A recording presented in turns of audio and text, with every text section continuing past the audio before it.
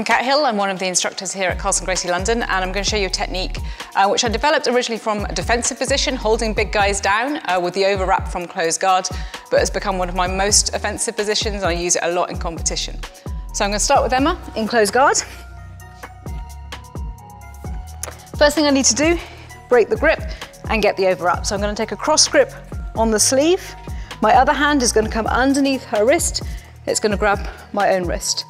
And I need to break this grip off, so I'm going to lift my hips up as I shoot my arms upwards. So here, and then the hand that was on the wrist is going to go up and under, and then overwrap all the way over her arm. I'm going to grab the far lapel here, and only when I've got the far lapel do I let go of the grip here to make sure it's secure. So now I can let go, and now I want to move my hips out. I'm going to push off with my hand on the bicep here, move out, and I'm going to stack everything here now in a line. So my knee, her shoulder, my fist, my other leg, they're in a nice line to keep her posture broken. I'm just going to finish with the armbar from here. My elbow is going to go right to my hip. It's going to be super tight. I'm going to turn my wrist forward like this, so I'm pushing her elbow forward, and I'm going to lean backwards and finish. So that detail once more. Elbow tight to the hip, turn, clamped, lift your hips forward here, and then you get a really nice finish. So I've got Emma in closed guard. I need to break this grip. That's the first thing I'm going to do. So I'm going to take my left hand, cross grip, and grab her sleeve. My right hand on the other side is going to come underneath and grab my own wrist. Now I'm going to lift my hips up, and I'm going to push my arms up in the air to break the grip. So here, and then my right arm is going to go under and wrap all the way over her arm. Then with my right hand, I'm going to grab the opposite lapel, and then only when I've got this, my left hand can let go of this grip so she doesn't escape.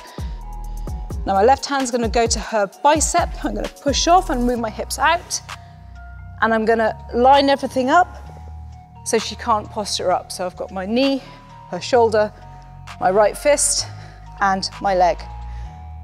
This is all super tight and squashing her down. Now I'm going to finish the armbar from here. My elbow is going to go to my hip. My fist is going to turn outwards, so I'm just turning her elbow to the front, and then I'm going to lean backwards and push forward here. So that detail, elbow to the hip, nice and tight, clamp, turn my wrist forward, then I'm going to lean back and pop my hips forward. And then you'll get the finish. So my left hand's going to cross, it's going to grab her sleeve. My right hand's going to go underneath her wrist and grab my own wrist. And I'm going to pop my hips up as I push my arms up in the air. So I'm going to go up, and then my right hand goes all the way over and underneath, overwraps her arm and grab the opposite lapel. When I've got the opposite lapel, only then do I let go with my left hand from this sleeve. I don't want to let go earlier because otherwise she'll posture up and escape. But now I've got her secure. Now I'm going to push off on the far bicep now with my left hand, put my foot on the floor, and I'm going to take my hips out to the side.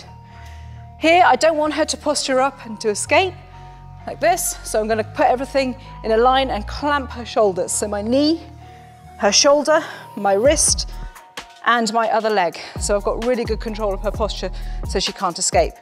Now I'm going to finish the armbar from here. To finish the armbar, I need to turn her arm forward. So I want her elbow to pop towards the front. I don't want her to turn it back so that she can escape the submission. So I'm going to make sure my elbow is clamped to my hip so I can turn her arm forward.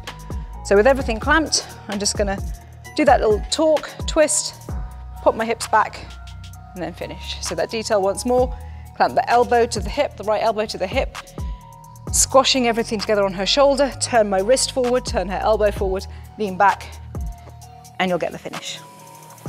So that's the overwrap armbar. I'm going to show you some more techniques from there and a few other submissions.